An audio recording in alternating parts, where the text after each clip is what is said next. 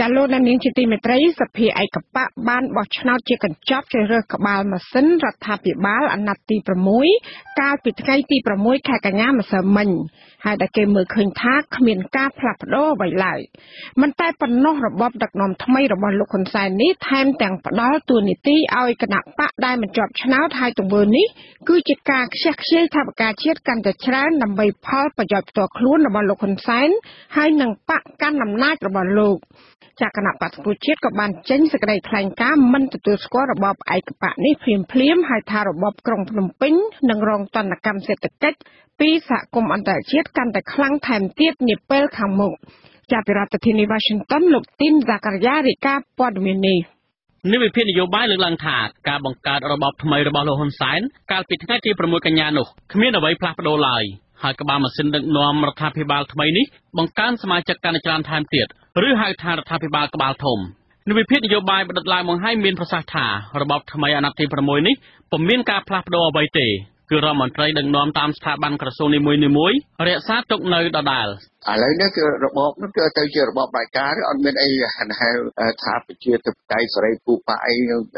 ទៅកើតទេទៅគ្រប់សិទ្ធិមនុស្សអីទៅកើតទេបាទចាសភាបានរៀបចំការបោះឆ្នោតជាកញ្ចប់រៀបចំប្រធានអនុប្រធានគណៈកម្មការជំនាញទាំង10នៃរដ្ឋសភានិងបានបង្កើតក្បាលម៉ាស៊ីនរដ្ឋាភិបាលហាក់ពុំមានការផ្លាស់ប្ដូរអ្វីពីអាណត្តិទី5ឡើយនេះបើយោងតាមលិខិតបង្កើតរដ្ឋាភិបាលថ្មីដែលបានផ្សព្វផ្សាយគឺគ្រាន់តែមានបញ្ជីថ្មីពលគឺរដ្ឋមន្ត្រីដឹកនាំតាមស្ថាប័នក្រសួងនីមួយៗជាមនុស្សចាស់ដដែលលើពីនេះទៀតរដ្ឋាភិបាលនៅតែជារដ្ឋាភិបាលក្បាលធំដែលមានថ្នាក់ដឹកនាំជាង740នាក់ក្នុងនោះមានឧបនាយករដ្ឋមន្ត្រី10រូបទេសរដ្ឋមន្ត្រី17នាក់រដ្ឋមន្ត្រី29នាក់រដ្ឋលេខាធិការចំនួន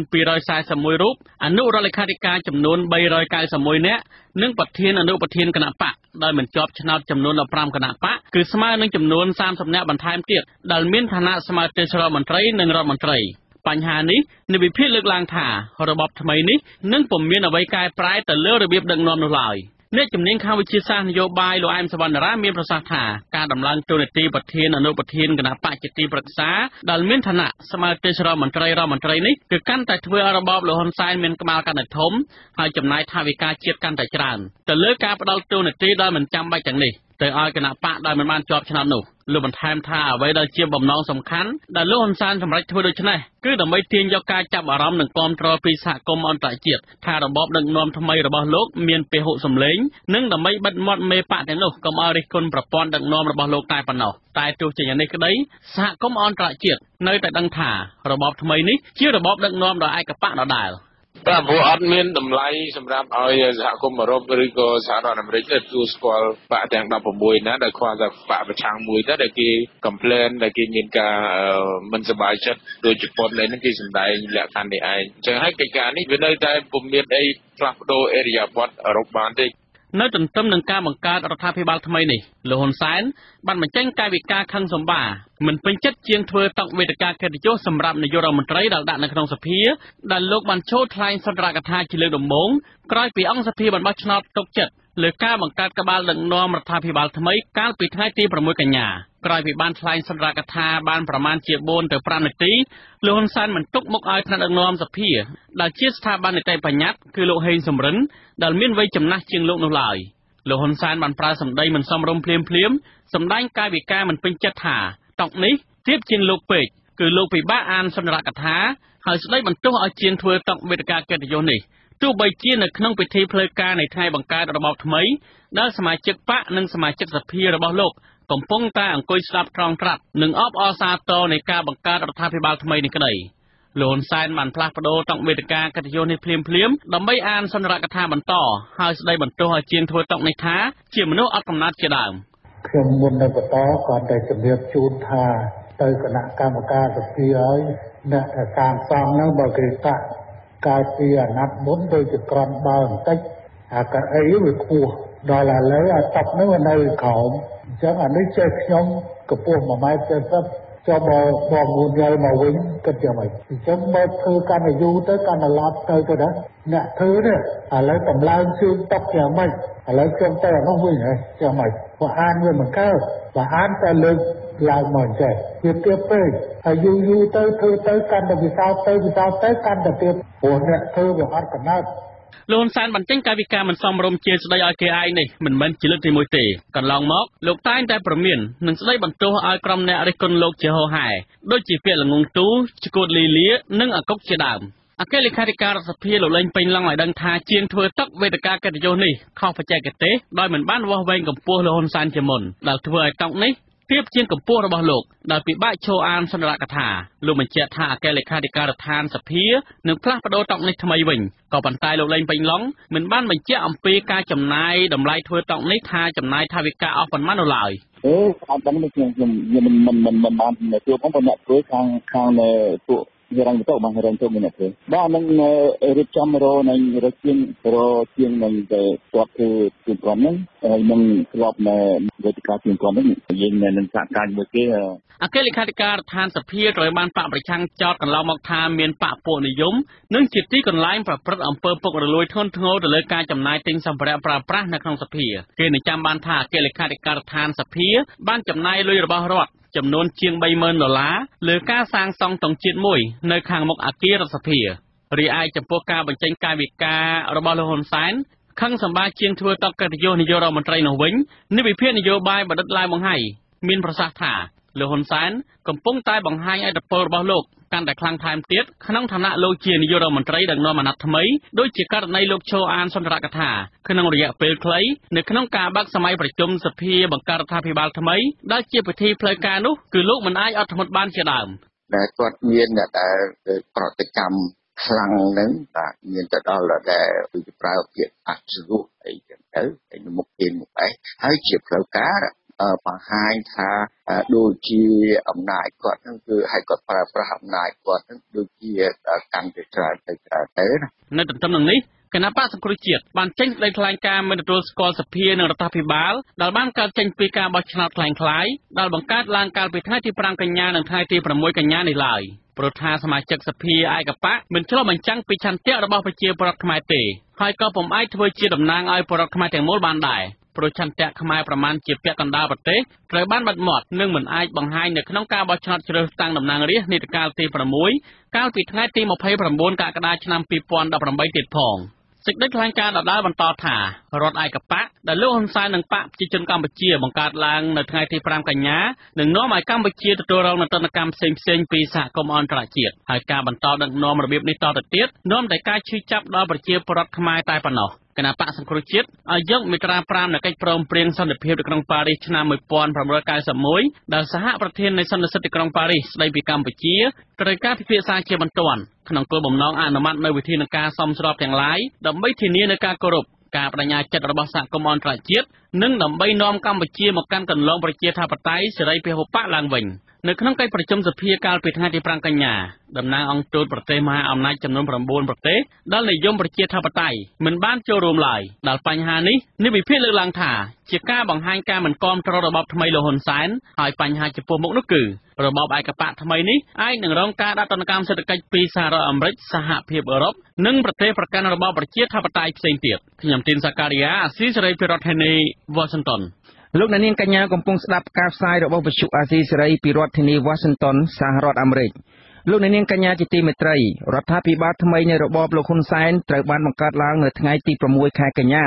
ដោយគណៈបកកណ្ដាលអំណាចមួយនេះសន្យាថានឹងបន្តដឹកនាំប្រទេសទៅមុខទៀតក្រោយពីទទួលបានជ័យជំនះលើការបោះឆ្នោតដែលគ្មានដៃគូបកប្រឆាំងប្រកួតនោះអ្នកវិភាគលើកឡើងថារបបថ្មីរបស់លោកហ៊ុនសែននឹងមិនអាចរក្សាបាននៅនិរន្តរភាពសេដ្ឋកិច្ចបានយូរអង្វែងឡើយប្រសិនជារបបនេះត្រូវបានហុំព័ទ្ធដោយទណ្ឌកម្មសេដ្ឋកិច្ចពីសហគមន៍អន្តរជាតិជាពិសេសសហរដ្ឋអាមេរិកនិងសហភាពអឺរ៉ុបនោះតើរបបថ្មីនេះនឹងជួបឧបសគ្គអ្វីខ្លះក្នុងការបន្តដឹកនាំរបស់ខ្លួននោះសូមលោកអ្នកនាងរងចាំស្ដាប់សេចក្តីរាយការណ៍ពិស្ដារជុំវិញរឿងនេះនៅក្រោយការផ្សាយព័ត៌មានប្រចាំថ្ងៃនាពេលបន្តិចទៀតនេះសូមអរគុណលោកអ្នកស្ដាប់ជាទីមេត្រីព្រះមហាក្សត្រតែងតាំងកូនប្រុសបង្កើតរបស់លោកហ៊ុនសែនគឺលោកហ៊ុនម៉ាណែតជាមេបញ្ជាការកងទ័ពជើងគោកបន្ថែមលើមុខងារបច្ចុប្បន្ននិងនាយឧត្តមសេនីយ៍ពីរូបទៀតជាមេទ័ពកំពូលការដំឡើងឋានន្តរស័ក្តិជាមេទ័ពកំពូលនៃកងយុទ្ធពលខេមរភូមិន្ទនៅពេលនេះគឺធ្វើឡើងតាមបរិយាក្រឹត្យរបស់ព្រះមហាក្សត្រព្រះបរមនាថនរោត្តមសីហមុនីដែលចេញនៅថ្ងៃជាមួយគ្នាក្រោយពីមានលិខិតស្នើសុំរបស់លោកហ៊ុនសែនកាលពីថ្ងៃទី6ខែកញ្ញាម្សិលមិញ អតីតតំណាងមេទ័ពកម្ពុជាកងទ័ពជើងគោករបស់លោកពលសរឿនលោកគុណគឹមនិងលោកមាសសុភាត្រូវបានជំនួសមកវិញដោយលោកហ៊ុនម៉ាណែតជាកូនប្រុសបង្កើតរបស់លោកហ៊ុនសែនឧត្តមសេនីយ៍ឯកវងពិសេននិងនាយឧត្តមសេនីយ៍អិតសារ៉ាត់ចាលោកហ៊ុនសែនស្នើតែងតាំងលោកហ៊ុនម៉ាណែតជាមេបញ្ជាការកងទ័ពជើងគោកបន្ថែមលើមុខងារបច្ចុប្បន្នដែលជានាយសេនាធិការចម្រុះស្ដីទីនៃកងយុទ្ធពលខេមរភូមិន្ទនិងជាមេបញ្ជាការស្ដីទីនៃកងទ័ពជើងគោកហើយនឹងត្រូវជំនួសតំណែងលោកមាសសុភាដែលជាតំណាងរាស្ត្រខេត្តព្រះវិហារចំណែកលោកវងពិសេនត្រូវបានស្នើតែងតាំងជាអគ្គមេបញ្ជាការនៃកងយុទ្ធពលខេមរភូមិន្ទនិងដំឡើងថ្នាក់នាយឧត្តមសេនីយ៍ជំនួសលោកពលសរឿនដែលជាតំណាងរាស្ត្រខេត្តបរសៃហនុលោកវងពិសេនបច្ចុប្បន្នមានតួនាទីជាមេបញ្ជាការរងនិងជានាយសេនាធិការកងរាជអាវុធហត្ថលើផ្ទៃប្រទេសរីឯលោកអិតសារ៉ាត់វិញត្រូវបានដំឡើងជានាយសេនាធិការចម្រុះនៃកងយុទ្ធពលខេមរភូមិន្ទបន្ថែមលើមុខងារបច្ចុប្បន្នគឺជំនួសលោកគុណគឹមដែលជាតំណាងរាស្ត្រនៅឧត្តរមានជ័យបច្ចុប្បន្នលោកអិតសារ៉ាត់គឺជាអគ្គមេបញ្ជាការរងនៃកងយុទ្ធពលខេមរភូមិន្ទនិងជាប្រធានគណៈកម្មការបាញ់គ្រាប់ពិតចាលោកដានៀងកញ្ញាកំពុងស្ដាប់ការផ្សាយរបស់វិទ្យុអាស៊ីសេរីដែលផ្សាយចេញពីរដ្ឋធានី Washington ចៅក្រមស៊ើបសួរនៃតុលាការក្រុងភ្នំពេញក៏ហៅសកម្មជនដីធ្លីតំបន់បរិយាកៃឡាម្នាក់ទៀតឲ្យទៅឆ្លើយបំភ្លឺលើសំណុំរឿងលោកកឹមសុខានៅថ្ងៃទី11ខែកញ្ញាខាងមុខសកម្មជនដីធ្លីតំបន់បរិយាកៃឡាគឺលោកស្រីសសូនដែលត្រូវបានតុលាការហៅនេះបង្ហាញការភ្ញាក់ផ្អើលនៅពេលឃើញនៃការនេះពីព្រោះថាលោកស្រីមិនដែលមានទំនាក់ទំនងអ្វីជាមួយនឹងលោកកឹមសុខាពីមុនឡើយចាសសូមស្ដាប់សេចក្តីរាយការណ៍របស់លោកជាតិចំណានអំពីបញ្ហានេះចៅក្រមស៊ើបសួរសាលាដំបូងរាជធានីភ្នំពេញលោកគីរទ្ធីបានចេញដីកាកោះហៅលោកស្រីសូនឲ្យទៅបំភ្លឺក្នុងសំណុំរឿងលោកកឹមសុខានៅថ្ងៃទី11កញ្ញានៅតុលាការក្រុងភ្នំពេញដីកានេះបានចុះកាលពីថ្ងៃទី28ខែសីហាប៉ុន្តែទើបប្រគល់ឲ្យលោកស្រីសូនកាលពីថ្ងៃទី6ខែកញ្ញាបាទសកម្មជនដីធ្លីតំបន់បរិយាកៃឡាលោកស្រីសូនឲ្យអាស៊ីសេរីដឹងថាសមត្ថកិច្ចបានឲ្យដីកាមកលោកស្រីនិងបានប្រាប់ឲ្យលោកស្រីត្រូវតែចូលខ្លួនបំភ្លឺតាមដីកានេះលោកស្រីអះអាងថាមិនខ្លាចនឹងការចូលខ្លួនបំភ្លឺតាមការកោះហៅរបស់តុលាការនោះទេប៉ុន្តែគ្រាន់តែងឿងឆ្ងល់ថាហេតុអ្វីបានតុលាការកោះហៅលោកស្រីដូច្នេះទៅវិញព្រោះលោកស្រីមិនមែនជាមន្ត្រីគណៈបកសង្គ្រោះជាតិនោះទេមិញគិតថាមិញមិនបានធ្វើអីខុសផងបើយើងគិតថាមិនទៅគេថាយើងនេះទៀតហើយអញ្ចឹងមិញត្រូវទៅថ្ងៃហ្នឹងរឿងលោកកឹមសុខាហ្នឹងមិញឆ្ងល់អញ្ចឹងប៉ុន្តែមិញទៅចូលបំភ្លឺអ្វីដែលមិញបានធ្វើអ្វីដែលមិញមិនបានធ្វើគឺមិញនិយាយតាមតែហ្នឹងបើមិញអត់បានមិញបដិសេធថាមិញអត់ដែលដឹងតែលឺចឹងទៅការកោះហៅលោកស្រីសូនគឺក្រោយពេលដែលចៅក្រមស៊ើបសួរសាលាដំបូងរាជធានីភ្នំពេញលោកគីរទ្ធីបានកោះហៅលោកវ៉ុនពៅឲ្យធ្វើជាសាក្សីបន្ថែមលើសំណុំរឿងលោកកឹមសុខាបាទលោកមេធាវីផាន់ច័ន្ទស័កដែលជាមេធាវីម្នាក់ក្នុងចំណោមមេធាវី3នាក់ដែលការពារក្តីឲ្យលោកកឹមសុខាប្រាប់ថាលោកមិនទាន់បានឃើញដីការបស់តុលាការដែលកោះហៅសាក្សីបន្ថែមឲ្យទៅបំភ្លឺលើករណីលោកកឹមសុខានេះនៅឡើយទេលោកមេធាវីក៏មិនបានធ្វើការអត្ថាធិប្បាយអ្វីលើដីកានេះដែរការហៅសាកសីក្រោយ3នាក់ហ្នឹងយើងអត់ទាន់បានទទួលដីកាកោះទេហើយក៏យើងស្ដាប់រឿងអត់ដឹងថាកាត់ស៊ើបសួរហ្នឹងគាត់កោះអ្នកណាខ្លះការស៊ើបអង្កេតរបស់ចក្រមស៊ើបអង្កេតយើងទិវាយើងអាចធ្វើអត្ថាធិប្បាយលើការស៊ើបអង្កេតរបស់នីតិវិធីចាត់ស៊ើបបានណាក្នុងនីតិវិធីស៊ើបសួរគឺជាកិច្ចសិទ្ធិផ្ដាច់មុខរបស់ចក្រមស៊ើបដែលយើងមិនអាចធ្វើអត្ថាធិប្បាយបានទេបាទតើតើនឹងដំណើររឿងក្តីលោកកឹមសុខានេះដែរលោកមេធាវីផាន់ច័ន្ទស័កប្រាប់ថាពេលនេះក្រុមមេធាវីសម្រាប់ដាក់ពាក្យប្តឹងការបន្តនីតិវិធីឃុំខ្លួនលោកកឹមសុខាបាទកាលពីថ្ងៃទី28សីហាចៅក្រមស៊ើបសួរសាលាដំបូងរាជធានីភ្នំពេញលោកគីរទ្ធីបានចេញដីកាកោះហៅប្រធានសមាគមប្រជាធិបតេយ្យឯករាជ្យនៃសេដ្ឋកិច្ចក្រៅប្រព័ន្ធលោកវ៉ុនពៅឲ្យចូលខ្លួនបំភ្លឺលើសំណុំរឿងលោកកឹមសុខានៅថ្ងៃទី11កញ្ញាបាទលោកវ៉ុនពៅអះអាងថាលោកនឹងចូលទៅបំភ្លឺតាមដីការបស់តុលាការលោកវ៉ុនពៅក៏ដូចជាលោកស្រីសូនដែរគឺលោកមិនដែលមានទំនាក់ទំនងអ្វីជាមួយលោកកឹមសុខានោះទេបាទក្រៅពីនេះចៅក្រមស៊ើបសួរលោកគីរទ្ធីបានកោះហៅសាក្សីជាច្រើនរូបទៀតរួមមានប្រធានគណៈបក្សសម្បុកឃ្មុំលោកមុំសំណងដូអតីតបុគ្គលិកមជ្ឈមណ្ឌលសិទ្ធិមនុស្សកម្ពុជានិងជាអ្នកនាំពាក្យគណៈបកកណ្ដាលអំណាចលោកឈឹមផវរុននាយិកាមជ្ឈមណ្ឌលសិទ្ធិមនុស្សកម្ពុជាអ្នកស្រីច័កសុភាពនាយកមជ្ឈមណ្ឌលកម្ពុជាដើម្បីប្រព័ន្ធផ្សព្វផ្សាយឯករាជ្យនិងជាអតីតប្រធានក្រុមការងារពិសេសសិទ្ធិលំនៅឋានលោកសៀភិរមនិងសាក្សីមួយចំនួនទៀតដែលជាមន្ត្រីនិងសកម្មជនរបស់គណៈបកសង្គ្រោះជាតិឲ្យទៅឆ្លើយបំភ្លឺប្រធានគណៈបកសង្គ្រោះជាតិលោកកឹមសុខាត្រូវបានអាជ្ញាធរក្រុងភ្នំពេញចូលចាប់ខ្លួននៅកណ្ដាលយប់ក្នុងគេហដ្ឋានរបស់លោកកាលពីថ្ងៃទី2ឈានចូលដល់ថ្ងៃទី3ខែកញ្ញាឆ្នាំ2017 ដោយចោទប្រកាន់ពីទោសក្បត់ជាតិតែបទចោទនេះត្រូវគេមើលឃើញថាមានចរិតនយោបាយហើយលោកកឹមសុខាត្រូវបានសមត្ថកិច្ចយកទៅឃុំឃាំងក្នុងពន្ធនាគារត្រពាំង plong ខេត្តត្បូងឃ្មុំជាប់ព្រំដែនប្រទេសវៀតណាមការចោទប្រកាន់ពីបទក្បត់ជាតិនេះត្រូវបានរបបក្រុងភ្នំពេញផ្អែកទៅលើវីដេអូឃ្លីបមួយដែលមានរយៈពេលជាង13នាទីដែលលោកកឹមសុខាបានផ្សាយនៅប្រទេសអូស្ត្រាលីកាលពីខែធ្នូឆ្នាំ2013បាទថ្មីនេះនៅមុនការបើកសវនកម្មលើបណ្ដឹងទាមទារដោះលែងលោកកឹមសុខាឲ្យនៅក្រៅឃុំលោកហ៊ុនសែនបានស្រែកព្រមានជាសាធារណៈមុនការសម្រេចរបស់តុលាការថាមិនឲ្យមានការដោះលែងលោកកឹមសុខាជាដាច់ខាតដែលទង្វើនេះត្រូវបានគេមើលឃើញថាជាការប្រើឥទ្ធិពលនាយករដ្ឋមន្ត្រីគ្របដណ្ដប់លើអំណាចឯករាជ្យរបស់តុលាការខ្ញុំបាទជាចំណានអាស៊ីសេរី Washington ចាលោកនាងជាទីមេត្រីកូនស្រីរបស់លោក James Rickson អ្នកថតភាពយន្តជនជាតិអូស្ត្រាលីដែលកំពុងជាប់ឃុំក្នុងពន្ធនាគារព្រៃសរបានអង្វរដល់រដ្ឋាភិបាលអូស្ត្រាលីនិងអ្នកគាំទ្រផ្សេងទៀតឲ្យជួយធ្វើអន្តរាគមន៍ដល់លែងឪពុករបស់នាងដែលកំពុងមានបញ្ហាសុខភាពទ្រុឌទ្រោមហើយអាចស្លាប់នៅក្នុងពន្ធនាគារនៅក្នុងញត្តិរបស់អ្នកស្រី Roseanne Holmes ដែលបានផ្សព្វផ្សាយលើបណ្ដាញអ៊ីនធឺណិតមានអ្នកចុះហត្ថលេខាគាំទ្រញត្តិជិត 10,000 នាក់ដែលបានអំពាវនាវឲ្យរដ្ឋាភិបាលអូស្ត្រាលីធ្វើអន្តរាគមន៍ដល់លែងលោក James Rickson ក្នុងពេលឆាប់ៗខាងមុខអ្នកស្រីក៏បានប្រាប់សារព័ត៌មានបរទេសថាឪពុករបស់អ្នកស្រីគឺជាមនុស្សដែលមានទឹកចិត្តល្អប៉ុន្តែផ្ទុយទៅវិញបែរជាត្រូវបានគេចាប់ដាក់ពន្ធនាគារទាំងគាត់មិនបានប្រព្រឹត្តបទល្មើសអ្វីទាល់តែសោះអ្នកស្រីក៏បានស្នើឲ្យអ្នកគាំទ្រឪពុករបស់ខ្លួនទូរស័ព្ទទៅកាន់សមាជិកសភានិងមន្ត្រីរដ្ឋាភិបាលអូស្ត្រាលី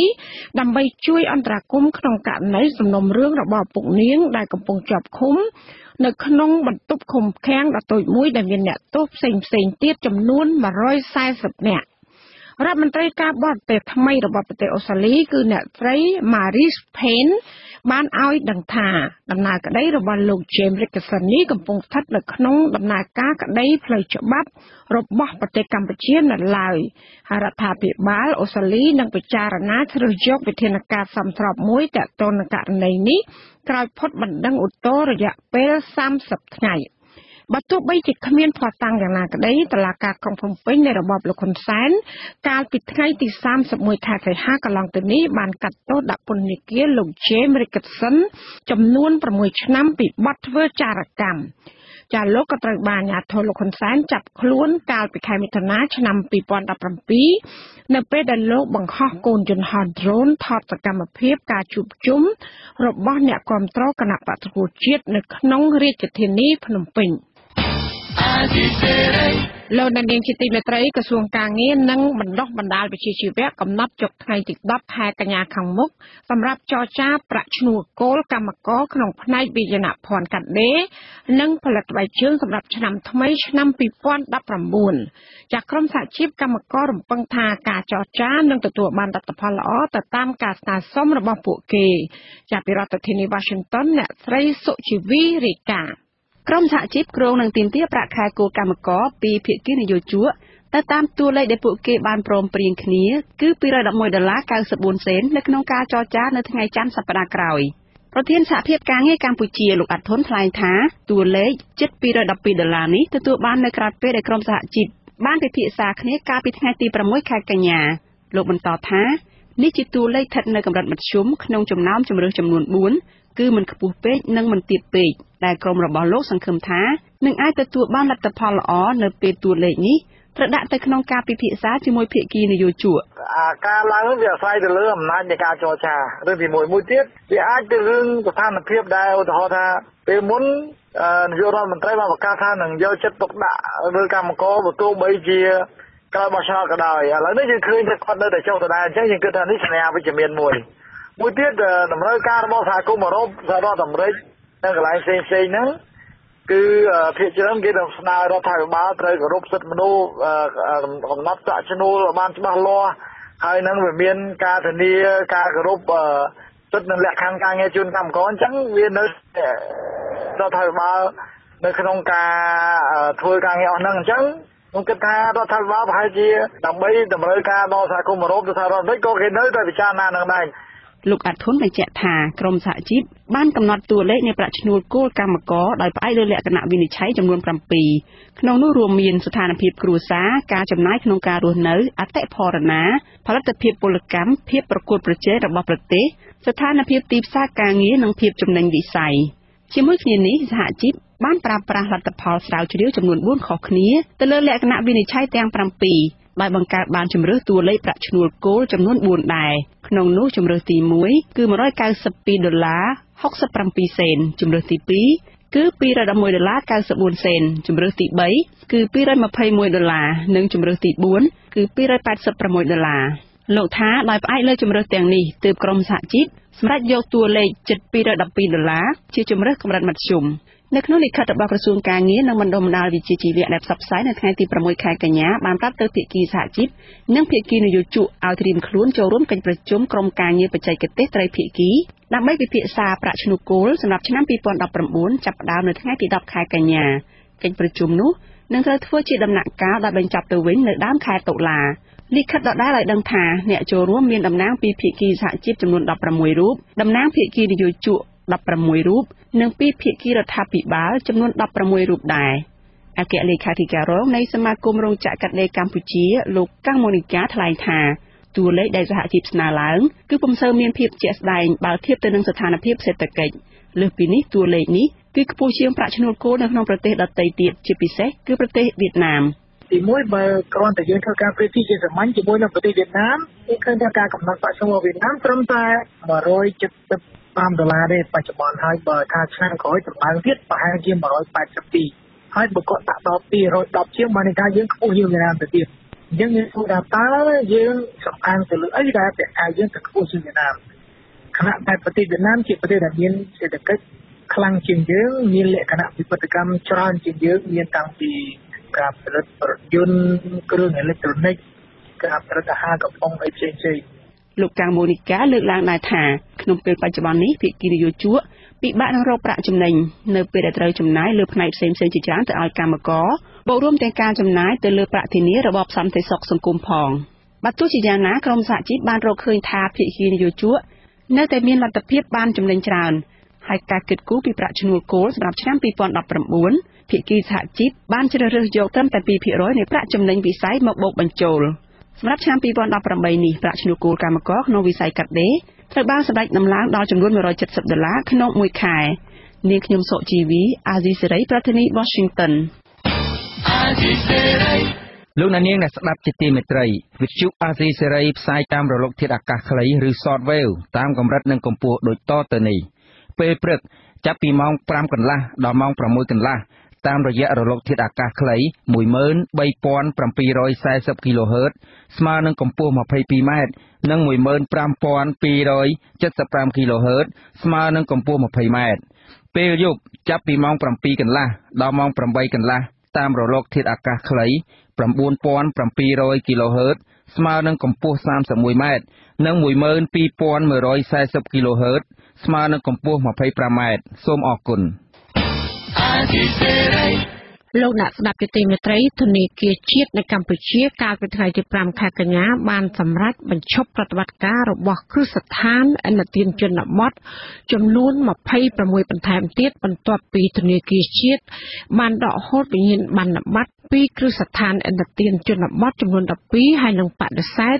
ផ្ដល់វិញ្ញាបនបត្រទៅឲ្យអង្គការនិងសមាគមចំនួន12ផ្សេងទៀតកាលពីខែឧសភាកន្លងទៅនេះ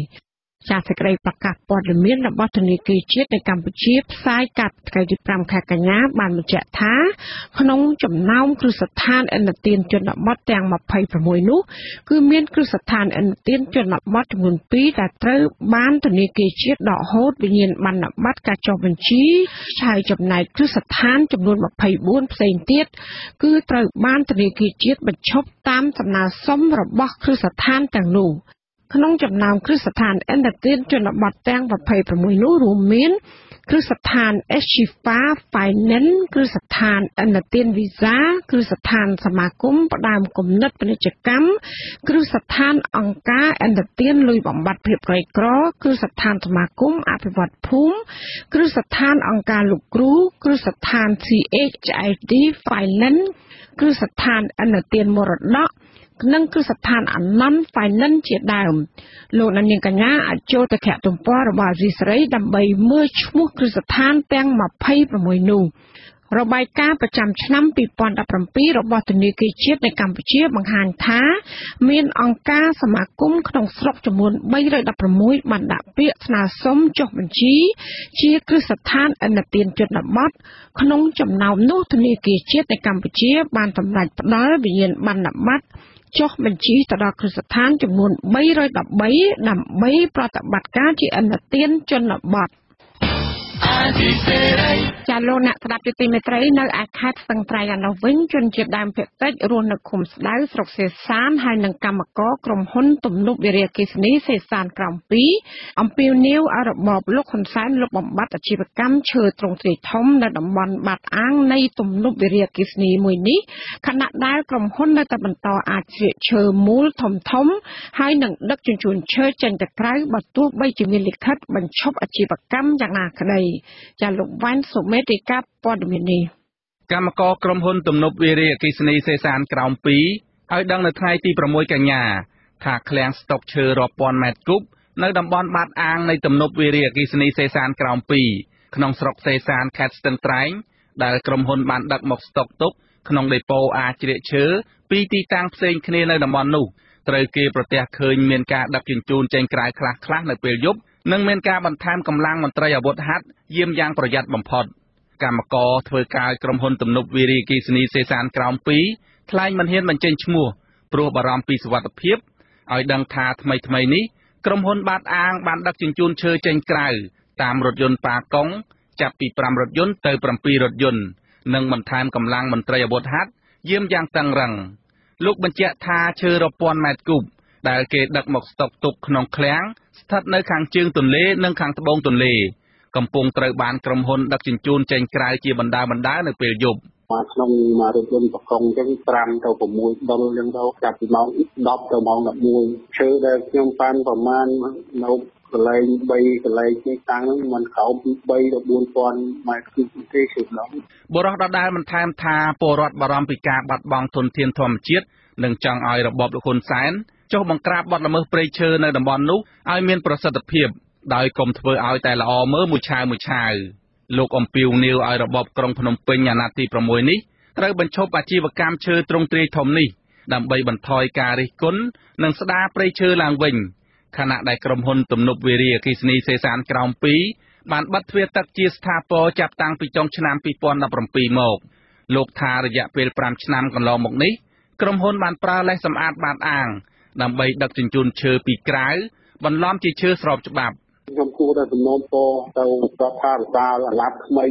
គួរតែបញ្ឈប់ឲ្យបាតអាងលំមអស់មកដល់ពេលវេលាអស់ហើយបាតអាងដល់ណាទៀតបើទឹកទន្លេរាប់ពាន់ម៉ែត្រគូបហើយគ្របដណ្ដប់ផ្ទៃអាងហើយមានបាតអាងណាទៀតហេតុផលបាតអាងមកបញ្ឈប់មកបញ្ចប់សកម្មភាពទៅនឹងទៅឈប់ដឹកជញ្ជូនឈើពីក្រៅមកចូលបាតអាងដោយសម្អាតហេតុផលបាតអាងទៅល្មមហើយ5-6ឆ្នាំហើយជនជាតិដើមភាគតិចរស់នៅឃុំស្ដៅស្រុកសេសានថ្លែងសុំលាក់ឈ្មោះរំលឹកថាក្រុមហ៊ុនបាតអាងនៃទំនប់វារីអគ្គិសនីសេសានក្រោម2បានបញ្ជូនកម្មករជាច្រើនអ្នកទៅរំលំឈើមូលធំនៅក្បែរលំនៅឋានសហគមន៍ដោយដឹកជញ្ជូនឈើតាមរថយន្តប៉ាកុងចូលក្នុងបាតអាងធ្វើឲ្យព្រៃឈើដែលជាជង្រុកអនុផលរបស់ជនជាតិដើមភាគតិចបានបាត់បង់ទាំងស្រុងហើយបច្ចុប្បន្ននៅសេសសល់តែឈើមិនទាន់គ្រប់អាយុនិងឈើគ្មានតម្លៃនៅលើទីផ្សារតែប៉ុណ្ណោះបច្ចុប្បន្នណាគ្រប់ហើយប៉ុន្តែវាអស់ឈើហើយมันមិនគ្រប់អស់អាលីងមកនេះក៏ព្រោះថាឈើនៅតំបន់ស្បោហ្នឹងពីមុនហ្នឹងវាច្រើនមែនតើតាំងពីក្រមស្លៅអីភ្លីកអីហ្នឹងវាច្រើនមែនតើតែនៅលើនេះវាអស់គ្មានតអាស៊ីសេរីមិនអាចរកប្រភពតាក់ទងតំណាងក្រុមហ៊ុនទំនប់វារីអគ្គិសនីសេសានក្រោម2ដើម្បីសុំការបំភ្លឺបញ្ហានេះបានទេនៅថ្ងៃទី6កញ្ញារីឯអ្នកនាំពាក្យក្រសួងបរិស្ថានលោកសៅសុភិបក៏មិនអាចតាក់ទងបានដែរដោយលោកមិនទទួលទូរស័ព្ទកាលពីចុងខែកុម្ភៈឆ្នាំ2018រដ្ឋមន្ត្រីទទួលបន្ទុកទីស្តីការគណៈរដ្ឋមន្ត្រីលោកប៊ុយហ៊ុយបានសម្រេចផ្អាកជាបណ្ដោះអាសន្នការដឹកជញ្ជូនឈើក្នុងតំបន់បាតអាងនៃទំនប់វារីអគ្គិសនីសេសានក្រោម2និងផ្អាកការឈូសឆាយសម្អាតទីតាំងគម្រោងវិនិយោគសម្បទានសេដ្ឋកិច្ចរហូតដល់បោះឆ្នោតរួចអ្នកនាំពាក្យសមាគមការពារសិទ្ធិមនុស្សអាត លោកសឹងសានករណាសម្ដែងការសោកស្ដាយពីវិនាសកម្មព្រៃឈើនៅតំបន់នោះដែលកម្ពុជាមានច្បាប់ស្ដីពីព្រៃឈើនិងមានមន្ត្រីជំនាញពាក់ព័ន្ធជាច្រើនដែលមានភារកិច្ចបង្ក្រាបបទល្មើសព្រៃឈើអនុលោមតាមច្បាប់កំណត់ក៏ប៉ុន្តែធៀបពិតការលុបបំបាត់បទល្មើសព្រៃឈើគឺគ្មានប្រសិទ្ធភាពហើយបង្កឲ្យក្រុមជនខិលខូចនិងអ្នកមានឥទ្ធិពលនៅតែមានឱកាសបំផ្លាញព្រៃឈើខុសច្បាប់ដដែលបើសិនជាថ្នាក់ដឹកនាំនៅខាងលើនឹងនៅតែបន្តមិនយកចិត្តទុកដាក់បណ្តែតបណ្ដោយឲ្យក្រុមទាំងអស់ហ្នឹងគាត់នៅតែបន្តការបំផ្លិចបំផ្លាញបែបនេះវាធ្វើឲ្យទុនធានធម្មជាតិរបស់យើងនឹងបន្តហិតហោចទៅហើយប្រព័ន្ធច្បាប់ប្រទេសយើងនឹងកាន់តែធូររលុងហើយគ្មានអធិបុលអីទៅចាត់វិធានការទៅលើក្រុមជនខិលខូចឬក៏ក្រុមដែលបំផ្លិចបំផ្លាញនៅទុនធានធម្មជាតិទាំងអស់ហ្នឹងទេបាទផ្ទៃអាងទំនប់វារីអគ្គិសនីសេសានក្រោម2មានផ្ទៃដី 36,000 ហិកតាស្ថិតក្នុងស្រុកសេសានខេត្តស្ទឹងត្រែងដែលមានក្រុមហ៊ុនឈ្មោះ Ang and Associates Lawyer របស់លោកអង្ញាកឹតមេងទទួលសិទ្ធិសម្អាតបាតអាងចាប់តាំងពីឆ្នាំ 2012 មកក៏ប៉ុន្តែពលរដ្ឋនិងមន្ត្រីសង្គមស៊ីវិលរកឃើញថាក្រុមហ៊ុនបានដឹកឈើពីខាងក្រៅចូលផ្ទៃអាងជាលេសថាសម្អាតបាតអាងនិងបំលែងជាឈើស្របច្បាប់កើតមានជាច្រើនឆ្នាំណាស់មកហើយដោយខុបខិតជាមួយអាជ្ញាធរពាក់ព័ន្ធនៅខេត្តស្ទឹងត្រែងរហូតដល់ថ្នាក់ជាតិសកម្មជនបរិស្ថានរកឃើញទៀតថាក្រុមហ៊ុននេះបានដឹកឈើមូលធំចេញពីតំបន់ឧទ្យានជាតិវីរៈជ័យនៅស្រុកសៀមប៉ាងជាប់ព្រំដែនឡាវចូលបាតអាងដើម្បីបំលែងជាឈើស្របច្បាប់រួចដឹកទៅលក់នៅក្រៅប្រទេសខ្ញុំបាទវ៉ែនសុមេតអាស៊ីសេរីពីរដ្ឋធានី Washingtonចាលោកនាងកញ្ញាទៅបានស្ដាប់ព័ត៌មានប្រចាំថ្ងៃរបស់វិទ្យុអាស៊ីសេរីដែលរៀបចំជូនដល់នាងខ្ញុំម៉ៅសុធានីសូមលោកនាងកញ្ញារងចាំស្ដាប់សេចក្តីរាយការណ៍ផ្សេងៗនៅក្នុងការផ្សាយរបស់យើងនាពេលបន្តិចទៀតនេះ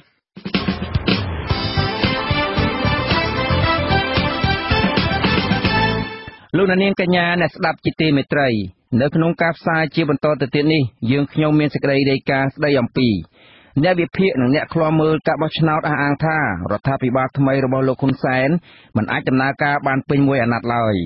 សង្គមស៊ីវិលស្នើឲ្យក្រសួងសុខាភិបាលទទួលខុសត្រូវខ្ពស់ចំពោះវ៉ាក់សាំងជំងឺឆ្កែឆ្កួតខុសស្តង់ដារដែលនាំចូលពីប្រទេសចិនហើយនៅចុងកម្មវិធីលោកអ្នកនាងនឹងបានស្ដាប់ព័ត៌មានបញ្ចប់សូមអញ្ជើញលោកអ្នកនាងស្ដាប់ការផ្សាយរបស់យើងខ្ញុំដែលមានជាបន្តបន្ទាប់ដូចតទៅ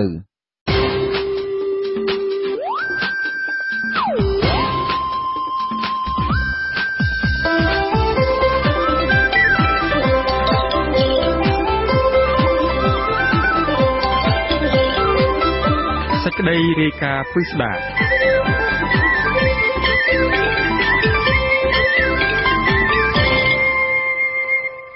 លោកអ្នកនាងជាទីមេត្រីរបបដឹកនាំថ្មីរបស់លោកហ៊ុនសែនបានបដិញ្ញាចិត្តថានឹងខិតខំដឹកនាំប្រទេសកម្ពុជាក្នុងអាណត្តិថ្មីនេះដោយមិនខ្វល់អំពីការមិនទទួលស្គាល់ឬទទួលស្គាល់ពីសហគមន៍អន្តរជាតិឡើយក៏ប៉ុន្តែក្រុមអ្នកវិភាគវិញអះអាងថារបបនេះនឹងជួបឧបសគ្គជាច្រើននៅខណៈសហគមន៍អន្តរជាតិមិនស្វាគមន៍ការដឹកនាំបែបឯកបកដែលបំផ្លាញលទ្ធិប្រជាធិបតេយ្យសិទ្ធិមនុស្សនិងគៀបសង្កត់ប្រព័ន្ធផ្សព្វផ្សាយឯករាជ្យនោះពីរដ្ឋធានី Washington លោកទីនសាការីយ៉ារាយការណ៍ព័ត៌មាននេះនិវិភាគនិងអ្នកខ្លងមើលការបោះឆ្នោតលើកឡើងថារបបដឹកនាំរបស់លោកហ៊ុនសែនមិនអាចដឹកនាំដោយមានស្រកិច្ចរឹងមាំពេញមួយអាណត្តិមានរយៈពេល5ឆ្នាំបានឡើយព្រោះថារបបនេះនឹងរងការដាក់ទណ្ឌកម្មពីសហគមន៍អន្តរជាតិនៅពេលខាងមុខជាមិនខានប្រតិជនបបន្ទិញស្ថាបនិកបណ្ដាញប្រសង់ឯករាជ្យដើម្បីយុត្តិធម៌សង្គមមានរដីកាថាទោះបីជារបបលោកហ៊ុនសែនហាក់បីដូចជាកំពុងតែបោះជំហានទៅមុខក្តីក៏ប៉ុន្តែសភានិងរដ្ឋាភិបាលរបស់លោកនៅតែជារដ្ឋាភិបាលមិនស្របច្បាប់និងជាសភានិងរដ្ឋាភិបាលคล้ายคล้ายហើយរបបคล้ายคล้ายនេះនឹងរងទណ្ឌកម្មកាន់តែធ្ងន់ធ្ងរនៅពេលខាងមុខយើងមើលទម្រង់និងដំណើរការនីតិវិធីនៃការចាប់ផ្ដើមរៀបចំការបោះឆ្នោតហើយនឹងក្រោយការបោះឆ្នោតវាមិនមានលក្ខណៈបើកចំហឲ្យមានការប្រកួតប្រជែងស្មើភាពគ្នាមិនត្រឹមតែប៉ុណ្ណោះទេ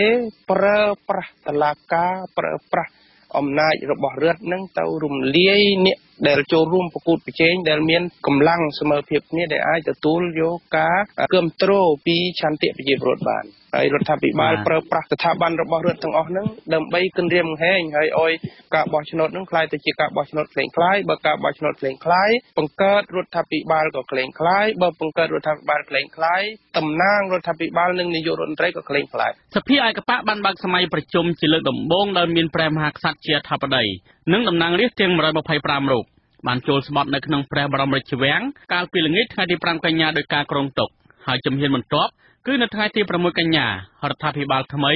នឹងត្រូវបានបង្កើតឡើងការបើកសម័យប្រជុំសភាជាលើកដំបូងនេះគឺព្រះមហាក្សត្រព្រះបាទសម្ដេចព្រះនរោត្តមសីហមុនីបានអានព្រះរាជសន្និរកថាដោយព្រះអង្គជំរុញឲ្យមានការឯកភាពជាតិសាមគ្គីជាតិខ្ពស់ដែលឈរលើស្មារតីបង្រួបបង្រួមជាតិនិងត្រូវប្រកាន់ភ្ជាប់នៅព្រហ្មវិហារធម៌ទាំង4គឺមេត្តាករុណាមុទិតានិងឧបេក្ខាតំណាងរាស្ត្រឯកបៈទាំង125រូបបាននាំគ្នាទៅស្បត់សច្ចាប្រណិធាននៅព្រះបរមរាជវាំងនៅល្ងាចថ្ងៃទី5កញ្ញាដដែលក្រុមតំណាងរាស្ត្រទាំងនោះត្រូវបានសម្ដេចព្រះសង្ឃរាជទេពវង្សដឹកនាំស្បត់សច្ចាប្រណិធាននៅក្នុងព្រះបរមរាជវាំងថានឹងខិតខំប្រឹងប្រែងបម្រើជាតិមាតុភូមិដោយធម៌អហិង្សាទូលព្រះបង្គំយើងខ្ញុំនឹងបំបត្តិចោលទាំងស្រុងនៅអំពើហិង្សាគ្រប់បែបយ៉ាងតែតើនៅបញ្ហានេះប្រតិជនបបបន្ទិញបានហៅការបោះឆ្នោតកន្លងមកថាជាការបោះឆ្នោតដោយការគៀបសង្កត់ហិង្សាចាប់ចងមនុស្សដាក់ពន្ធនាគារជាបន្តបន្ទាប់ហើយការស្បត់ស្បាយនេះគ្រាន់តែជាលក្ខខណ្ឌដែលសម្ដែងក្រោយពីតំណាងរាស្ត្ររបបលោកហ៊ុនសែនបានចូលរួមបំផ្លាញលទ្ធិប្រជាធិបតេយ្យនិងសិទ្ធិមនុស្សតែប៉ុណ្ណោះព្រះអង្គបបបន្ទិញបានហៅរបបថ្មីរបស់លោកហ៊ុនសែនថាជារបបអធរចាប់គេដាក់គុកអីហ្នឹងវាជាធัวអកុសលណាស្រុកអធัวអាត្មាមើលឃើញថាទោះតាព្រះរាជសារនឹងត្រូវបានគេទៅសេថ្វាយព្រះមហាក្សត្រឲ្យលោកអានយ៉ាងណាក៏ដោយក៏ព្រះមហាក្សត្រលោកមានវីរភាពប្រើប្រាស់ពុបសិទ្ធជាព្រះមហាក្សត្រទៅអានឲ្យនាយករដ្ឋមន្ត្រីអធัวនឹងស្ដាប់ដែរហើយឲ្យតំណាងរាស្ត្រអេតចាយនឹងស្ដាប់ដែរចរិនពូ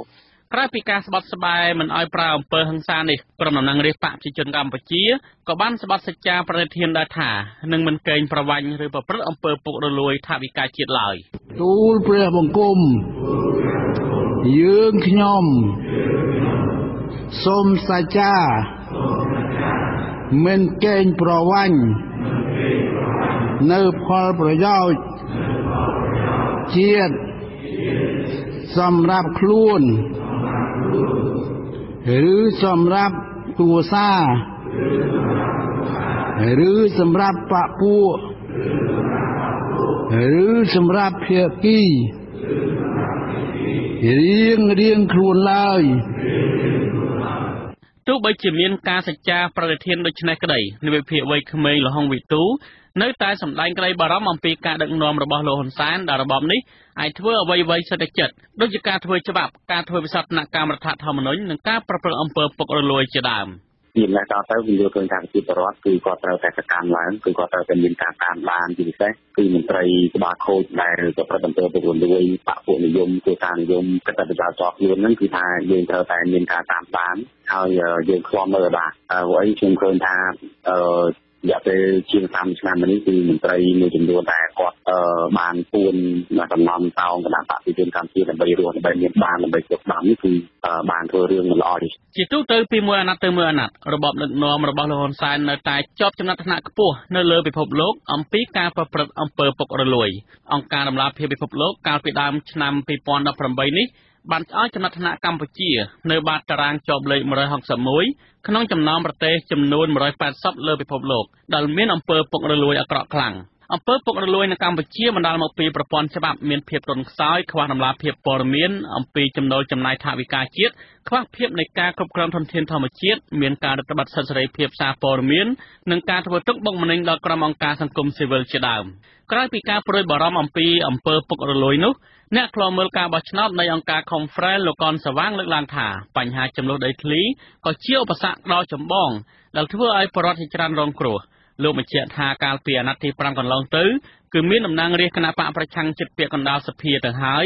ក៏សភាដែលជាស្ថាប័ននីតិបញ្ញត្តិនៅតែមិនអាចជួយលើកស្ទួយនៃការអនុវត្តច្បាប់ នឹងដោះស្រាយបាននៅរាល់បញ្ហាដែលកើតឡើងមិនបានល្អប្រសើរផង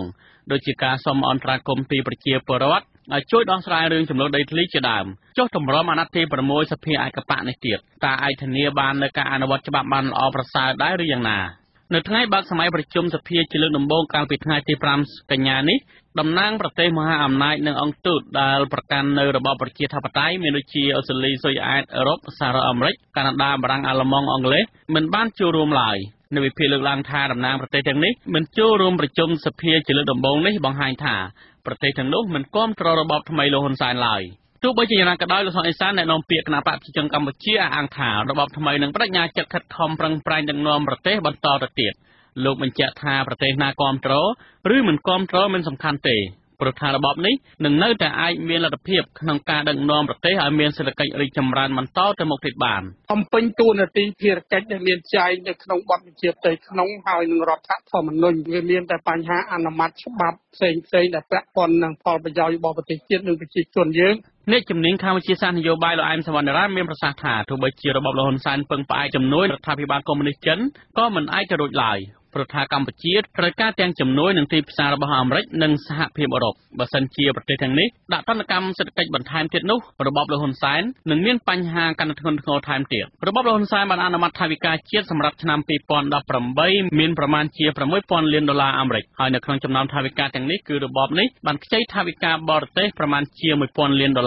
រហូតមកទល់ពេលនេះសេចក្តីព្រាងច្បាប់ចំនួន2របស់សហរដ្ឋអាមេរិកដាក់ទណ្ឌកម្មលើរបបលោកហ៊ុនសែនកំពុងស្ថិតនៅក្នុងដៃប្រសិទ្ធភាពរបស់សហរដ្ឋអាមេរិកដែលនៅវិភាគលើកឡើងថានឹងត្រូវអនុម័តក្នុងពេលណាមួយមិនខានដោយសារតែរបបលោកហ៊ុនសែនមិនស្ដារលទ្ធិប្រជាធិបតេយ្យសិទ្ធិមនុស្សនិងបើកឲ្យមានសារព័ត៌មានឯករាជ្យឡើងវិញទេនោះខ្ញុំទីនសាការីយ៉ាអាស៊ីសេរីពីរដ្ឋធានី Washington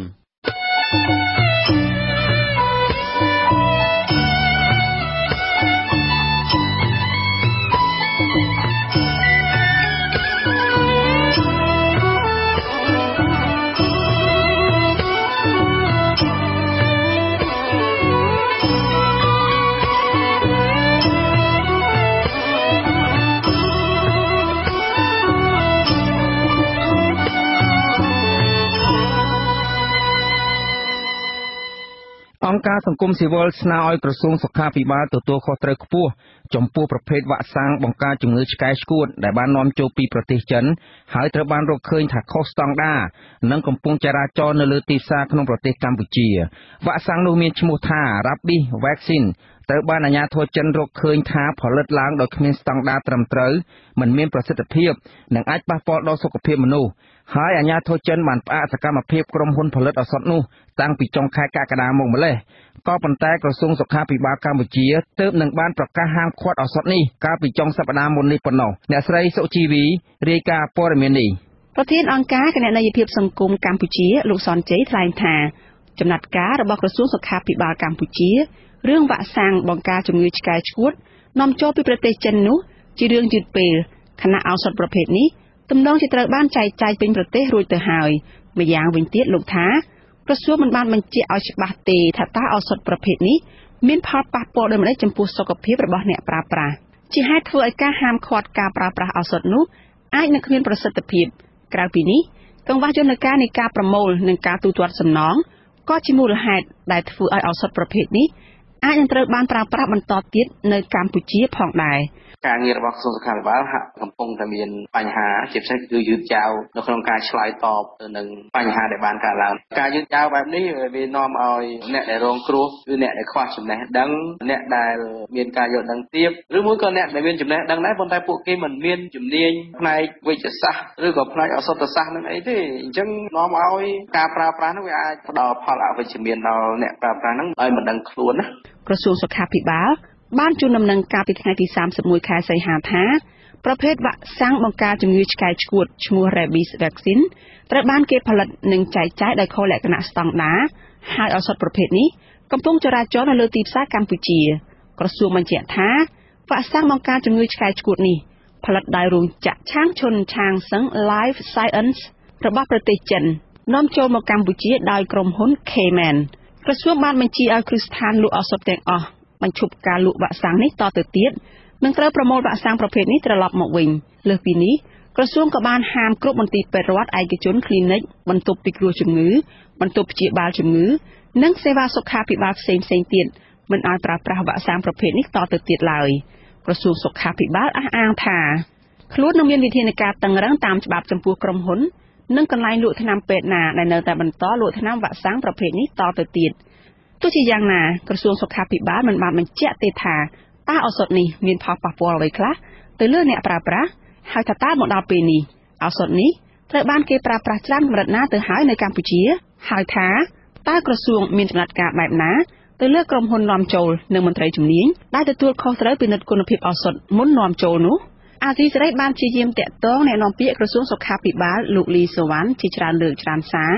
រហូតដល់ថ្ងៃទី5ខែកញ្ញាដើម្បីសូមការបំភ្លឺជុំវិញរឿងនេះប៉ុន្តែលោកមិនលើកទូរស័ព្ទករណីវ៉ាក់សាំងការពារជំងឺឆ្កែឆ្កួតនេះមិនមែនជារឿងតូចតាចឡើយផ្ទុយទៅវិញនេះជារឿងអាស្រូវធំមួយនៅក្នុងប្រទេសចិនទាំងមូលហើយសូម្បីតែអង្គការសុខភាពពិភពលោក WHO ក៏បានសម្ដែងការសោកស្ដាយចំពោះបញ្ហានេះដែរអាជ្ញាធរចិនរកឃើញថាវ៉ាក់សាំងបង្ការជំងឺឆ្កែឆ្កួតឈ្មោះ Rabies Vaccine នេះត្រូវបានផលិតដោយគ្មានស្តង់ដារត្រឹមត្រូវហើយករណីនេះបានផ្ទុះឡើងក៏ក្រៅប្រទេសចិនតាំងពីចុងខែកក្កដាមកម្លេះរហូតឈានដល់ការចាប់ខ្លួននាយកប្រតិបត្តិនិងថ្នាក់ដឹកនាំក្រុមហ៊ុនឆាងឈុនឆាងសឹង Life Science ចំនួន15នាក់ដាក់ពន្ធនាគារផងដែរប្រធានាធិបតីចិនលោកស៊ីជីនពីងនិងនាយករដ្ឋមន្ត្រីចិនលោកលីខឺឈៀងបានទាមទារឲ្យមានការយកចិត្តទុកដាក់ខ្ពស់ចំពោះបញ្ហានេះដែលជាការឆ្លើយតបនឹងកំហឹងរបស់មហាជនជុំវិញរឿងអាស្រូវស្ដីពីបញ្ហាសុខភាពសាធារណៈដែលកើតឡើងជាបន្តបន្ទាប់អាជ្ញាធរចិនបានប្រមូលយកវ៉ាក់សាំងទាំងនោះមកវិញនិងបានផ្អាកផលិតកម្មរបស់ក្រុមហ៊ុននោះជាបណ្ដោះអាសន្នចំណែកអង្គការសុខភាពពិភពលោក WHO សម្ដែងការសោកស្ដាយចំពោះហេតុការណ៍នេះនិងបានប្រកាសគាំទ្រចំណាត់ការរបស់អាជ្ញាធរចិនដែលបានធានាថានឹងគ្មានឱសថប្រភេទនេះដាក់លក់នៅលើទីផ្សារទៀតឡើយអង្គការនេះចាត់ទុកការអនុវត្តច្បាប់នៅលើករណីវ៉ាក់សាំងដែលគ្មានស្តង់ដារនេះគឺជារឿងដ៏ចាំបាច់ហើយថារដ្ឋាភិបាលចិនត្រូវធានាឲ្យបានថាវ៉ាក់សាំងដែលត្រូវបានផលិតនិងប្រើប្រាស់នៅក្នុងប្រទេសចិនត្រូវតែមានសុវត្ថិភាពគុណភាពនិងប្រសិទ្ធភាពអង្គការអន្តរជាតិមួយនេះអះអាងថានឹងតាមដានករណីនេះបន្តទៅទៀតនិងត្រៀមខ្លួនរួចជាស្រេចដើម្បីជួយអាជ្ញាធរសុខាភិបាលចិនករណីនេះលោកសនជ័យសង្កត់ធ្ងន់ថាក្រសួងសុខាភិបាលកម្ពុជាត្រូវតែមានចំណាត់ការឲ្យបានច្បាស់លាស់ចំពោះរឿងនេះព្រោះវាជារឿងសុខភាពរបស់ពលរដ្ឋមិនមែនត្រឹមតែចេញសេចក្តីជូនដំណឹងតែមួយមុខនោះទេលោកបន្តថាក្រសួងបានស្គាល់ឈ្មោះឱសថក្រុមហ៊ុននាំចូលនិងរោងចក្រផលិតទៀតផងដូច្នេះករណីនេះត្រូវតែមានការទទួលខុសត្រូវចំពោះមុខច្បាប់មិនអាចឲ្យអ្នកពាក់ព័ន្ធរួចខ្លួនឡើយដើម្បីជាការព្រមានកុំឲ្យក្រុមហ៊ុនដទៃទៀតនាំចូលឱសថគ្មានគុណភាពឬឱសថคล้ายៗបែបនេះទៀតលោកបន្ថែមថាក្រសួងសុខាភិបាលក៏ត្រូវពង្រឹងប្រសិទ្ធភាពការងាររបស់ខ្លួនដែរមិនអាចចេះតែបណ្ដោយឲ្យមានការនាំចូលឱសថខុសស្តង់ដារចូលប្រទេសឡើយបើពួកគេចែកចាយវ៉ាក់សាំងប្រភេទនេះថាតើវានឹងមានផលប៉ះពាល់អីធ្ងន់ធ្ងរទៅដល់សុខភាពមនុស្សអញ្ចឹងបើរកឃើញថាបាត់ល្មើសបែបនេះវាជាបាត់ល្មើសព្រំទាន់ពួកគេត្រូវតែទទួលខុសត្រូវផ្នែកព្រំទាន់ហើយពួកគេត្រូវតែទទួលខុសត្រូវផ្នែកសំណងរដ្ឋប្រវេណីដែរគឺត្រូវតែសងលុយទៅដល់អ្នកងារចែកចាយឬក៏ clinic ឬក៏អ្នកងារផ្ដល់សេវាសុខភាពទាំងឡាយជាដើមហ្នឹងត្រូវតែសងលុយទៅគេវិញបាទហើយគេបកគលវ៉ាក់សាំងហ្នឹងឲ្យទៅក្រុមហ៊ុនហ្នឹងវិញធ្វើឲ្យនេះវាអាចធ្វើឲ្យមានការប្រុងប្រយ័ត្នពីក្រុមហ៊ុនដែលនាំឱសថចូលគេមានការប្រុងប្រយ័ត្នជាងមុនថានេះជាវិធានការមួយដែលអាចនឹងជួបប្រទះបើសិនជាពួកគេរស់ស៊ីទៅប៉ះពាល់ទៅដល់សុខភាពមនុស្សអតីតនិស្សិតផ្នែកសុខាភិបាលនិងជាចៅសង្កាត់ជាប់ឆ្នោតរបស់គណៈបកសង្គ្រោះជាតិនៅខេត្តសៀមរាបលោកចិនសុងងេងថ្លែងថាលោកមានការសោកស្ដាយចំពោះការចរាចរណ៍វ៉ាក់សាំងបង្ការជំងឺឆ្កែឆ្កួតខុសស្តង់ដារពីប្រទេសចិនចូលមកកម្ពុជាលោកថានេះគឺជាកំហុសរបស់ក្រសួងសុខាភិបាលដែលមិនបានត្រួតពិនិត្យឲ្យបានត្រឹមត្រូវមុននឹងអនុញ្ញាតឲ្យនាំចូលឱសថប្រភេទនេះធ្វើឲ្យពលរដ្ឋរបស់ខ្លួនត្រូវក្លាយជាជនរងគ្រោះនៃការប្រើប្រាស់ឱសថคล้ายៗលោកថ្លែងទៀតថាឱសថជាតម្រូវការចាំបាច់របស់ប្រជាពលរដ្ឋគ្រប់រូបដើម្បីព្យាបាលជំងឺហើយពលរដ្ឋមិនអាចដឹងបានឡើយថាឱសថណាខ្លះឬប្រភេទណាមួយជាឱសថคล้ายៗឬមិនត្រូវតាមស្តង់ដារនោះដូច្នេះក្រសួងសុខាភិបាលត្រូវមានការទទួលខុសត្រូវខ្ពស់ចំពោះសុខភាពរបស់ពលរដ្ឋខ្លួនឯងមិនមែនធ្វើដោយសពថ្ងៃនេះឡើយសូមឲ្យក្រសួងសុខាភិបាលចាត់វិធានការចំពោះករណីហ្នឹងឲ្យបានខ្លាំងក្លាមានអ្នកបច្ចេកទេសសិក្សាថាតើឱសថដែលប្រើប្រាស់ដោយអត់មានស្តង់ដារហ្នឹងបានប្រើប្រាស់ទៅលើបុគ្គលឬតំបន់ណាហើយ វាធ្វើឲ្យផលប៉ះពាល់ដល់ប្រជាពលរដ្ឋអ្នកប្រើប្រាស់ហ្នឹងដល់កម្រិតណាហើយយើងខ្ញុំឲ្យជឿជាក់ថាសួងការបាននឹងចាត់វិធានការឲ្យនឹងមានរបាយការណ៍ជាក់លាក់ណាមួយដើម្បីបង្ហាញជូនសាធារណជនឲ្យគាត់ដឹងច្បាស់ព្រោះដោយសាររឿងទាំងអស់នេះហើយដែលធ្វើឲ្យប្រជាពលរដ្ឋគាត់មិនសូវមានជំនឿទុកចិត្តលើប្រព័ន្ធសុខាភិបាលបើសិនជាមន្ត្រីក្រសួងសុខាភិបាលយកចិត្តទុកដាក់បន្ថែមទៀតឲ្យពង្រឹងប្រព័ន្ធសុខាភិបាលឲ្យរឹងមាំឲ្យមានគុណភាពល្អហើយខ្ញុំជឿជាក់ថាប្រជាពលរដ្ឋកម្ពុជានឹងងាកត្រឡប់មកប្រើប្រាស់សេវានិងការព្យាបាលនៅក្នុងប្រទេសវិញជំងឺឆ្កែឆ្កួតបានឆក់យកជីវិតប្រជាពលរដ្ឋខ្មែរប្រមាណ800នាក់ជារៀងរាល់ឆ្នាំហើយប្រហែល 50% នៃជនរងគ្រោះគឺជាកុមារអាយុក្រោម15ឆ្នាំកម្ពុជាបានធ្វើយុទ្ធនាការប្រយុទ្ធប្រឆាំងជំងឺនេះនិងគ្រោងឈានដល់ការលុបបំបាត់ជំងឺនេះនៅឆ្នាំ2030តាមរយៈការផ្សព្វផ្សាយពីគ្រោះថ្នាក់និងវិធីបង្ការជំងឺឆ្កែឆ្កួតព្រមទាំងការបង្កើតមជ្ឈមណ្ឌលបង្ការជំងឺនេះនៅតាមបណ្ដាខេត្តមួយចំនួនជាដើមកម្ពុជាបានក្លាយជាទីកន្លែងនៃការចរាចរណ៍ទំនិញคล้ายៗទំនិញខូចគុណភាពនិងទំនិញខ្លាញ់បន្លំម៉ាកយីហោជាច្រើនប្រភេទដែលក្នុងនោះរាប់ចាប់តាំងពីគ្រឿងសម្អាងគ្រឿងឧបភោគបរិភោគរហូតដល់ថ្នាំពេទ្យជាច្រើនមុខច្រើនម៉ាកអ្នកខ្លោមើលសង្គមអះអាងថាឫសគល់នៃបញ្ហានេះគឺដោយសារតែអំពើពុករលួយនិងការអនុវត្តច្បាប់នៅទន់ខ្សោយនេះខ្ញុំសុជីវីអាស៊ីសេរីប្រធានាធិបតី Washington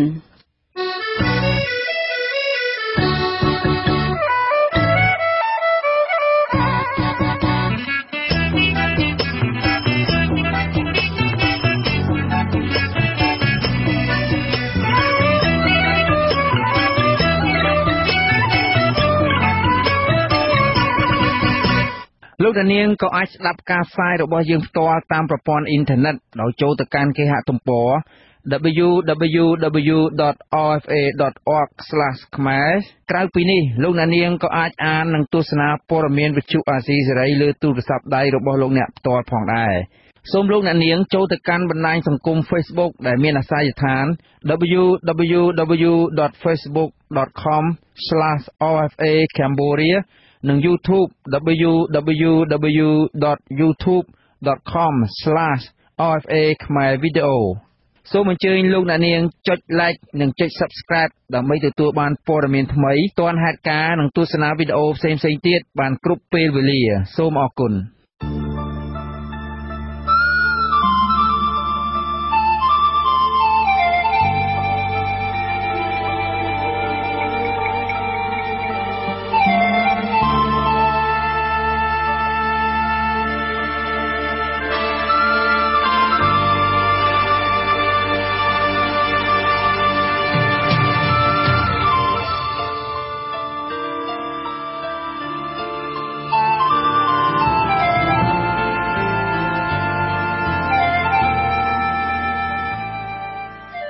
ជាបន្តទៅទៀតនេះនាងខ្ញុំម៉ៅសុធានីសូមជូនព័ត៌មានបញ្ចប់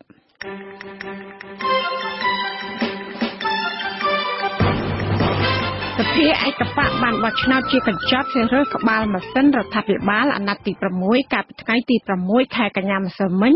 ហើយដែលគេមើលឃើញថាគ្មានការផ្លាស់ប្ដូរអ្វីឡើយមិនតែប៉ុណ្ណោះរបបដឹកនាំថ្មីរបស់លោកហ៊ុនសែននេះថែមទាំងផ្ដាល់តួនាទីឲ្យគណៈបកមិនជាប់ឆ្នោតហើយដែលទង្វើនេះគឺជាការខ្ជះខ្ជាយថវិកាជាតិកាន់តែច្រើនដើម្បីផលប្រយោជន៍ផ្ទាល់ខ្លួនរបស់លោកហ៊ុនសែនហើយនឹងបកកាន់អំណាចរបស់លោកจากគណៈបក្សប្រជាជាតិក៏បានចេញសេចក្តីថ្លែងការណ៍ភ្លាមៗមិនទទួលស្គាល់របបឯកបៈនេះហើយថារបបក្រុងភ្នំពេញនឹងរងទណ្ឌកម្មសេដ្ឋកិច្ចពីសហគមន៍អន្តរជាតិកាន់តែខ្លាំងថែមទៀតនាពេលខាងមុខព្រះមហាក្សត្រតែងតាំងកូនប្រុសរបស់លោកហ៊ុនសែនគឺលោកហ៊ុនម៉ាណែតជាមេបញ្ជាការកងទ័ពជើងគោកបន្ថែមលើមុខងារបច្ចុប្បន្ននិងនាយឧត្តមសេនីយ៍ពីរូបទៀតជាមេទ័ពកំពូលការដំឡើងឋានន្តរស័ក្តិជាមេទ័ពកំពូលនៃកងយុទ្ធពលខេមរភូមិន្ទនេះគឺធ្វើឡើងតាមព្រះរាជក្រឹត្យរបស់ព្រះមហាក្សត្រព្រះបរមនាថនរោត្តមសីហមុនីចេញនៅថ្ងៃជាមួយគ្នាក្រោយពីមានលិខិតស្នើសុំរបស់លោកហ៊ុនសែនកាលពីថ្ងៃទី6ខែកញ្ញាអតីតតំណាងមេទ័ពកំពូលកងទ័ពជើងគោករបស់លោកពលសរឿនលោកគុណគឹមនិងលោកមាសសុភាត្រូវបានជំនួសមកវិញដោយលោកហ៊ុនម៉ាណែតជាកូនប្រុសបង្កើតរបស់លោកហ៊ុនសែនឧត្តមសេនីយ៍ឯកវង្សពិសេសនិងនាយឧត្តមសេនីយ៍ឥតសារៈ លោកហ៊ុនសែនបានស្នើតែងតាំងលោកហ៊ុនម៉ាណែតជាមេបញ្ជាការកងទ័ពជើងគោកបន្ថែមលើមុខងារបច្ចុប្បន្នដែលជានាយសេនាធិការចម្រុះស្ដីទីនៃកងយុទ្ធពលខេមរភូមិន្ទនិងជាមេបញ្ជាការស្ដីទីនៃកងទ័ពជើងគោកហើយត្រូវជំនួសតំណែងលោកមាសសុភាចាចំណែកលោកវងពិសិនវិញត្រូវបានស្នើតែងតាំងជាអគ្គមេបញ្ជាការនៃកងយុទ្ធពលខេមរភូមិន្ទនិងដំឡើងថ្នាក់នាយឧត្តមសេនីយ៍ជំនួសលោកពលសារឿនចំណែកឯលោកអ៊ិតសារ៉ាត់វិញត្រូវបានតែងតាំងជានាយសេនាធិការចម្រុះនៃកងយុទ្ធពលខេមរភូមិន្ទបន្ថែមលើមុខងារបច្ចុប្បន្នជំនួសឲ្យលោកគុណគឹមចាចៅក្រមស៊ើបសួរនៃតុលាការក្រុងភ្នំពេញក៏ហៅសកម្មជនដីធ្លីតំបន់បរិយាកីឡាម្នាក់ទៀតឲ្យទៅបំភ្លឺលើសំណុំរឿងលោកកឹមសុខានៅថ្ងៃទី11ខែកញ្ញាខាងមុខសកម្មជនដីធ្លីតំបន់បរិយាកីឡាលោកស្រីសសូនដែលត្រូវបានតុលាការកោះហៅនេះបានបង្ហាញការភ្ញាក់ផ្អើលពេលដែលឃើញដីកានេះព្រោះលោកស្រីថាមិនដែលមានទំនាក់ទំនងជាមួយនឹងលោកកឹមសុខានោះទេកូនស្រីរបស់លោក James Ricketson អ្នកថតភាពយន្តជនជាតិអូស្ត្រាលីដែលកំពុងជាប់ឃុំក្នុងពន្ធនាគារព្រៃសរបានអង្វរដល់រដ្ឋាភិបាលអូស្ត្រាលីហើយនិងអ្នកគាំទ្រផ្សេងទៀតឲ្យជួយធ្វើអន្តរាគមន៍ដល់លែងឪពុករបស់នាងដែលកំពុងមានបញ្ហាសុខភាពទ្រុឌទ្រោមហើយអាចស្លាប់នៅក្នុងពន្ធនាគារ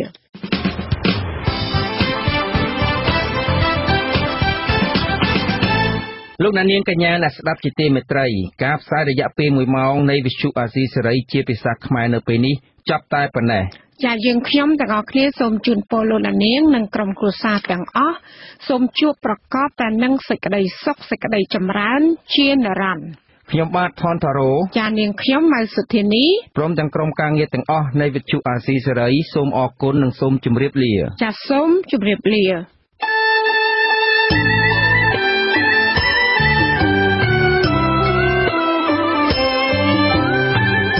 វិទ្យុអាស៊ីសេរីផ្សាយតាមរលកធាតុអាកាសខ្លីឬ Shortwave តាមកម្រិតនិងកម្ពស់ដូចតទៅនេះពេលព្រឹកចាប់ពីម៉ោង 5 កន្លះដល់ម៉ោង 6 កន្លះផ្សាយតាមរយៈរលកធាតុអាកាសខ្លី 13740 kHz ស្មើនឹងកម្ពស់ 22m និង 15275 kHz ស្មើនឹងកម្ពស់ 20m ពេលយប់ចាប់ពីម៉ោង 7 កន្លះដល់ម៉ោង 8 កន្លះតាមរយៈរលកធាតុអាកាសខ្លី 9700 kHz ស្មើនឹងកម្ពស់ 31m និង 12140 kHz ស្មើនឹងកម្ពស់ 25m លោកអ្នកនាងក៏អាចស្ដាប់ការផ្សាយរបស់យើងផ្ទាល់តាមប្រព័ន្ធអ៊ីនធឺណិតដោយចូលទៅកាន់គេហទំព័រ www.rfa.org/khmer ក្រៅពីនេះលោកអ្នកនាងក៏អាចអាននិងទស្សនាព័ត៌មានវិទ្យុអាស៊ីសេរីលើទូរស័ព្ទដៃរបស់លោកអ្នកផ្ទាល់សូមលោកអ្នកនាងចូលទៅកាន់បណ្ដាញសង្គម Facebook ដែលមានអាសយដ្ឋាន www.facebook.com/RFA Cambodia និង YouTube www.youtube.com/RFA Khmer Video សូមអញ្ជើញលោកអ្នកនាងចុច like ឬចុច subscribe ដើម្បីទទួលបានព័ត៌មានថ្មីទាន់ហេតុការណ៍និងទស្សនាវីដេអូផ្សេងៗទៀតបានគ្រប់ពេលវេលា